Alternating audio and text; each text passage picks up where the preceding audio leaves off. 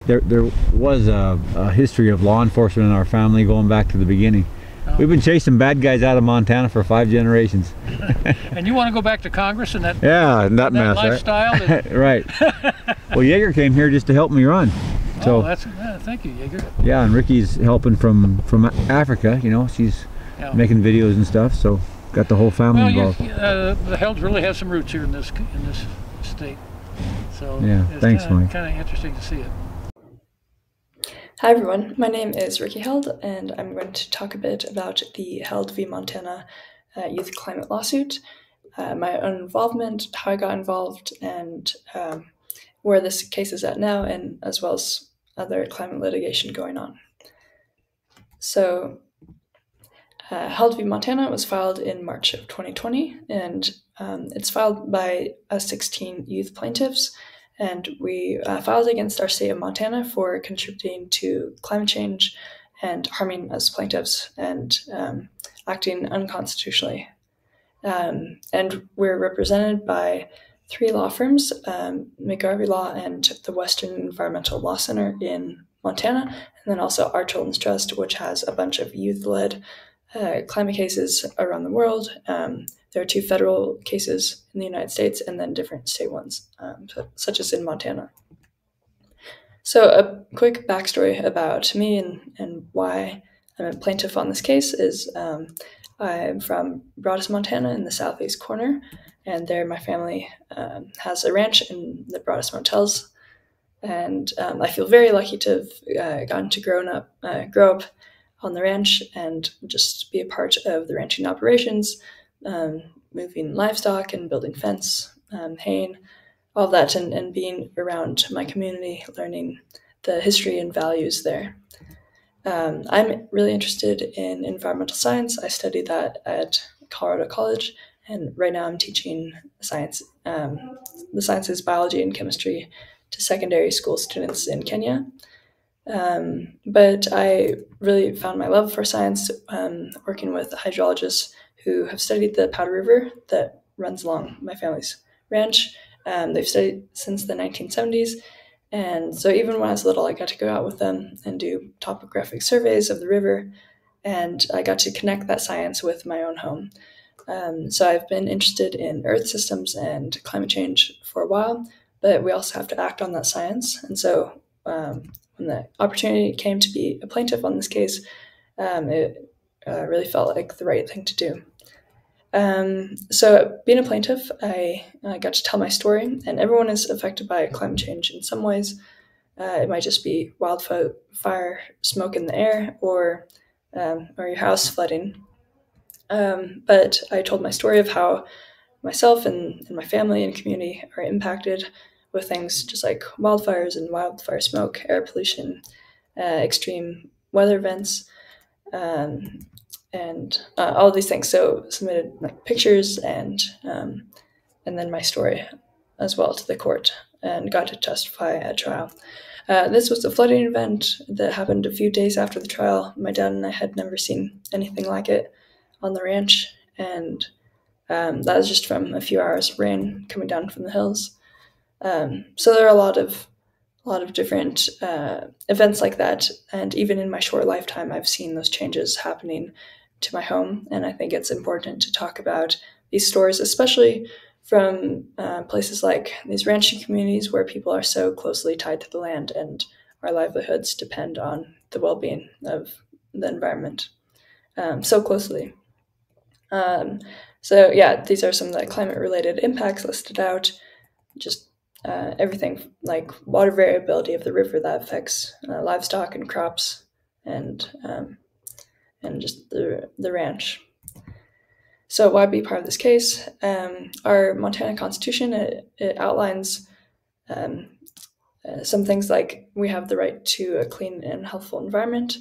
And so just being part of this case and trying to protect those rights and those values is really important to me. And even in the Constitution, it talks about responsibility for individuals and for our state, and acting in a way that protects our land and people for now and for future generations too. These are all of us plaintiffs. and I feel very lucky to have gotten to work with all of them. It's a great group, and we all really care about our state and people here, and feel like this is something that we need to do to protect ourselves and everyone. So in the lead up to trial, again, we filed in 2020, filed our complaint. We did depositions, gathered evidence in that 3-year period before we got to go to trial.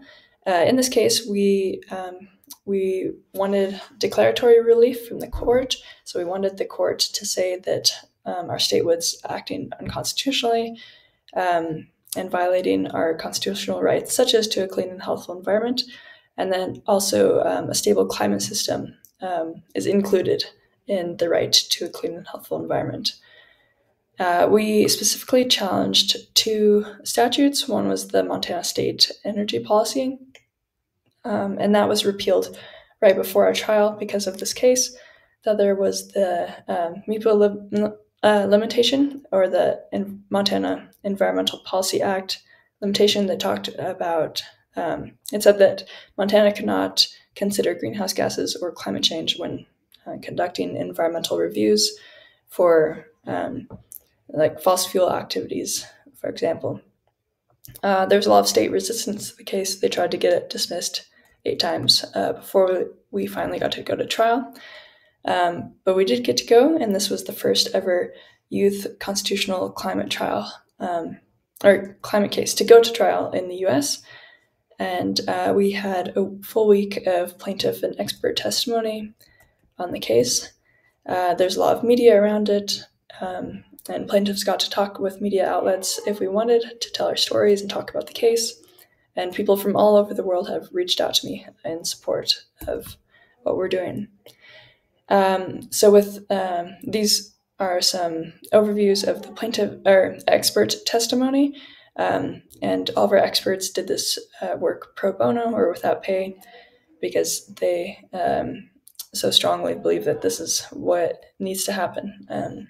And so our first expert, Maynard Nellingson, she was the youngest delegate at the 1972 Montana Constitutional Convention. She helped write the provision, the right to a clean and healthful environment, and she, in the courtroom, said that the environment is no longer clean and healthful. She also talked about just how everyday Montanans helped write that Constitution, like ranchers and clergy and educators, businessmen, politicians. And so that Constitution really represents what we value and part of our history. So we're trying to carry that forward now. And just to summarize quickly, some of our different expert testimony, we had climate scientists talk about climate change. We had scientists talking about glaciers in Montana, or freshwater ecosystems and how that's impacted by climate change. Also, just about how Indigenous issues and how things like traditional practices and ceremonies have been affected by things like extreme heat that have affected people being able to attend those events. Also, experts talked about just the impacts to the mental and physical health of children, especially because youth are disproportionately affected by climate change. For example, just air pollution and more extreme heat. And youth will also experience the impacts of climate change for longer.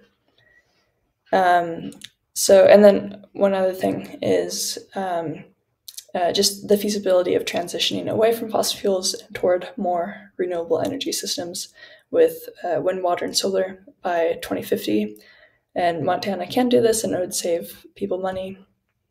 And so that expert testimony was great, and I was really excited that the science got into the court record, and the ruling was based on that knowledge that we have.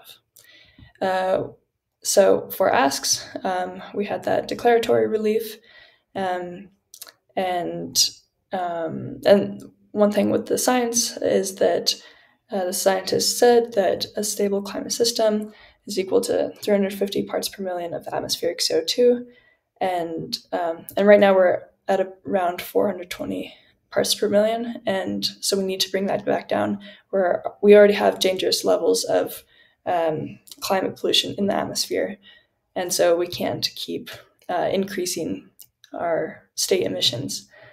So I think that's really important, because some of the thresholds, like the 1.5 degrees of warming talked about in the Paris Agreement, that's a future level of warming, but we're already experiencing the dangerous impacts now. That's just the Earth energy balance. If you add more energy into a system, it's going to affect a lot of different spheres. One question that came up in court is, do our actions matter? The state was trying to argue that this is a global issue, and Montana is only one state that can't solve the whole problem itself. One great quote from Dr. Stephen Running, he's a Nobel Peace Prize winning climate scientist who spoke at trial. He talked about how significant social movements can be started, or often started, just by one or two people. And so for me, during trial, I was thinking about just responsibility a lot, like how as individuals and states, we have responsibility to take the actions that we can moving forward. And that will lead to ripple effects, of course. So with the ruling, it was just unbelievable. And Judge Kathy Seeley, she ruled in the favor of us plaintiffs, and agreed that Montana was acting unconstitutionally, contributing to climate change, and that every ton of greenhouse gas emissions matters, that we need to get back to a stable climate system. And so the ruling was broader than we could have really hoped for, and it is legally binding as of now. That court order is put into effect, and the state tried to get it stayed, but were unsuccessful. Right now, the state has appealed the case to the Montana Supreme Court. It was at district court, and so right now we're filing briefs back and forth, but we'll go into oral arguments sometime this summer, and that will be this case. But right now, this was the nation's first ruling that declared laws promoting fossil fuels unconstitutional, which was really exciting, and it did make some systematic change. So Montana cannot continue its actions increasing the state's greenhouse gas emissions that lead to climate change and affect us youth plaintiffs. So that's really exciting, and Montana does have to follow that court order and the Constitution. We expect that this case will affect future climate litigation. Some of the other cases going on with our Children's Trust are this summer, another state case in Hawaii will go to trial, which is really exciting and one to look out for. And that's against the Hawaii Department of Transportation. And they're hoping to get to zero emissions in the state by 2045. Also, there are two federal youth constitutional climate cases. One is Juliana versus U.S., and they filed in 2015 and have been trying to get to go to trial for those 9 years.